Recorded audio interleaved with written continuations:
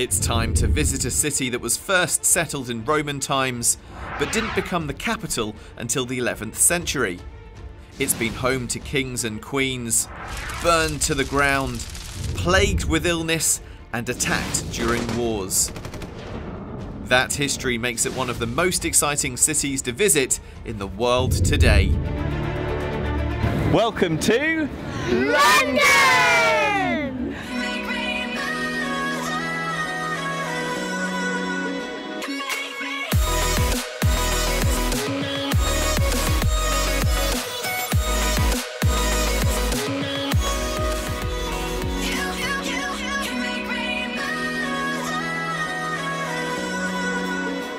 No planes needed for this trip. We're only an hour away from home, but every time we come we get really excited to visit.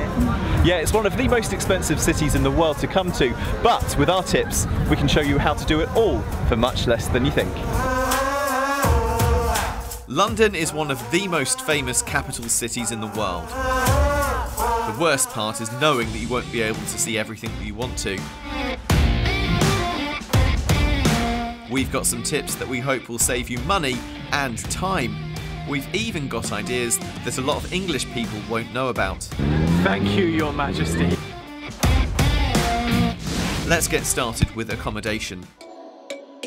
As with most of our tips, you need to plan ahead if you want to save some cash.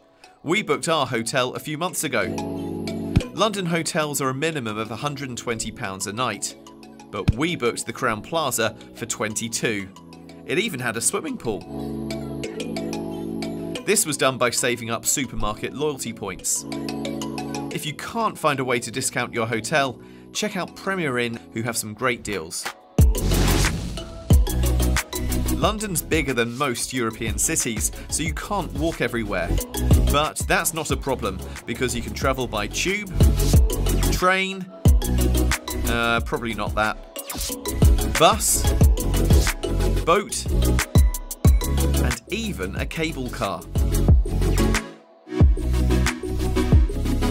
First thing to remember, all kids aged 10 and younger are free on all London buses, tubes and trams when travelling with a fare-paying adult. There are discounted tickets for 11 to 15-year-olds too.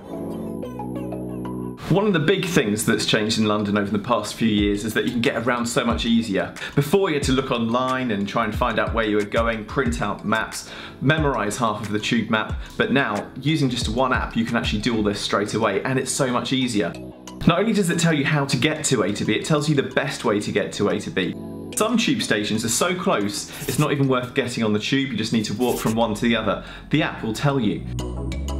Other things that it does is tell you whether it's better to get the buses instead of the tube. For ages we were walking 15-20 minutes to a tube station, which is great, and then the tube is fast, but with the kids and with the small one you don't want to do 15 minutes of walking. So get your city mapper out, find the way to do it via buses, and usually you're only 1 or 2 minutes away from a bus stop, and then 2 or 3 simple bus journeys. Bus journeys have got a whole lot easier too. Long gone are the days where you'd be worrying if you were actually going to get off at the right stop or miss anything. The app lets you know how many stops you've got, when to get off, when to change, how to find the next bus stop, and the buses these days are so much better. They've got big boards which say exactly what stop you are and what one's coming next. It's actually a lot easier and quicker than the tube.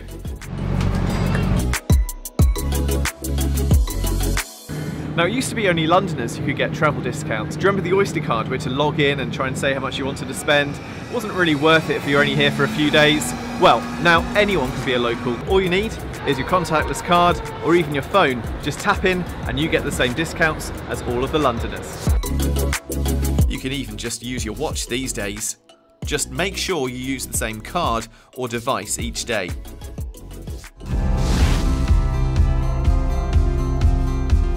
One of the coolest new attractions to the city is the Emirates Air Line, a chance to cross the Thames at up to 300 feet in the air in your own gondola.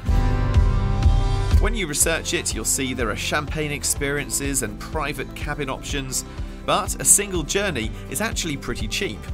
What most people don't know about is that you can add it to your travel card for the day by tapping in. It means you don't have to queue up for a ticket and can walk straight on. Save money by tagging in.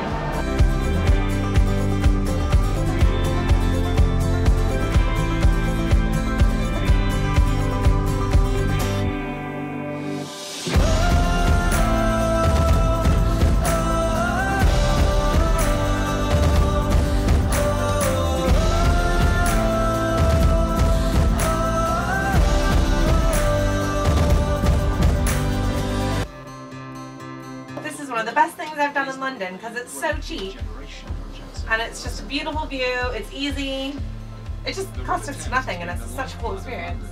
So if you really fancy going on the London Eye but can't quite fork out the 20+ pounds per person to get on it, you can do this and you still get a beautiful view at the top of London and it costs next to nothing. I want to go again.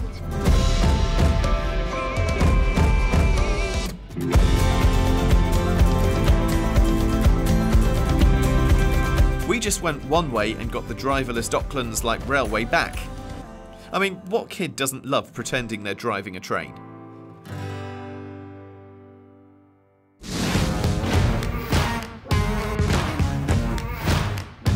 You're in a major city, which means you can end up paying lots for your food. If you're not from the UK, you might stick to coffee shops and then have an expensive dinner.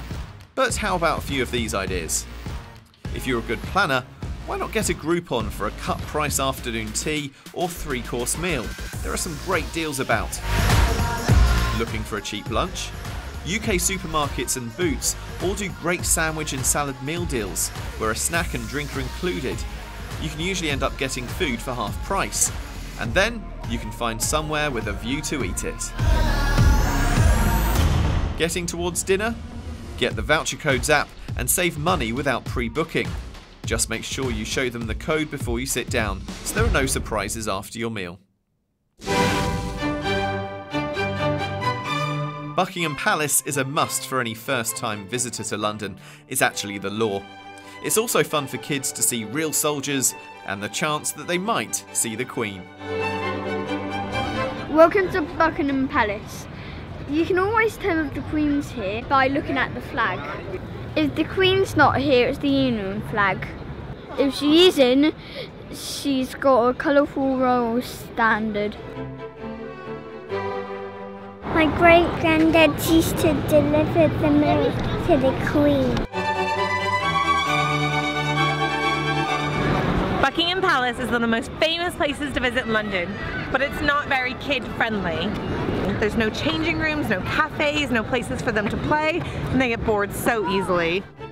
But I have a secret park that will blow your mind. It's got toilets, it's got cafes, it's got places for them to play and keep them entertained. Shall we go to the park? Yeah! Oh, all right, let's go. Come on, this way.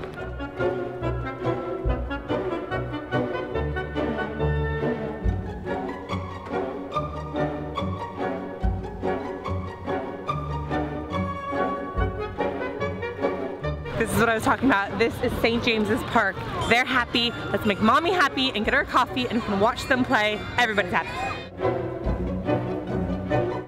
The secret park, we're renaming it that, has kids' toilets and a coffee booth. There are swinging thrones, an adventure playground, and a chance for the kids to have some fun. There are also these magical squares which allow them to make some music for the Queen. It's amazing that all of this is so close and so hidden from Buckingham Palace. First up, if you didn't know, all London museums are free, so you can have a break from the elements to see some of the best exhibitions in the world. There are just too many great museums to mention here.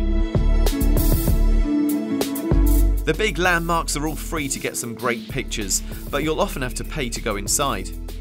Our favourite is this one. Welcome to the Tower of London.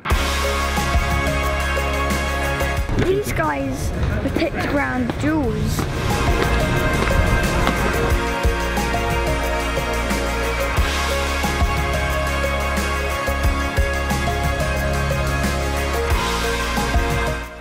The Queen's jewels were much bigger than mine.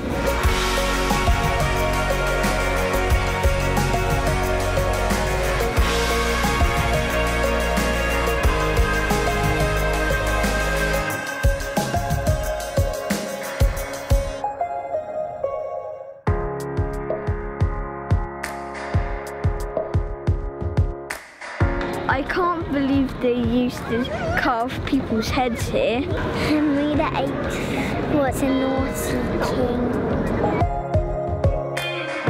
Not only do you get to see the crown jewels, but you'll also get a free tour with your very own beefeater. our first prisoner escaped. For years, we had a 100% escape record.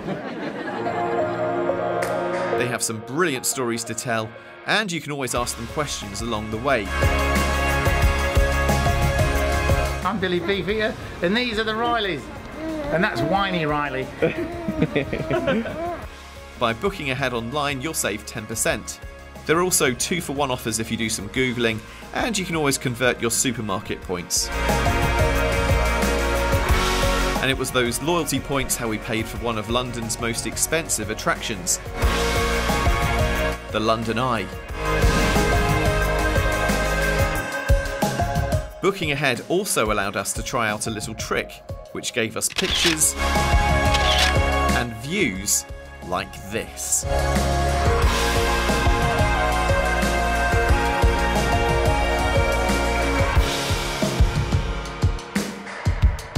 We looked up the times of when the sun sets today. About 6 months ago, didn't it? When About we booked 6 months ago. And it's setting. It's gorgeous. The 440-foot tall wheel rotates at 0.6 miles an hour.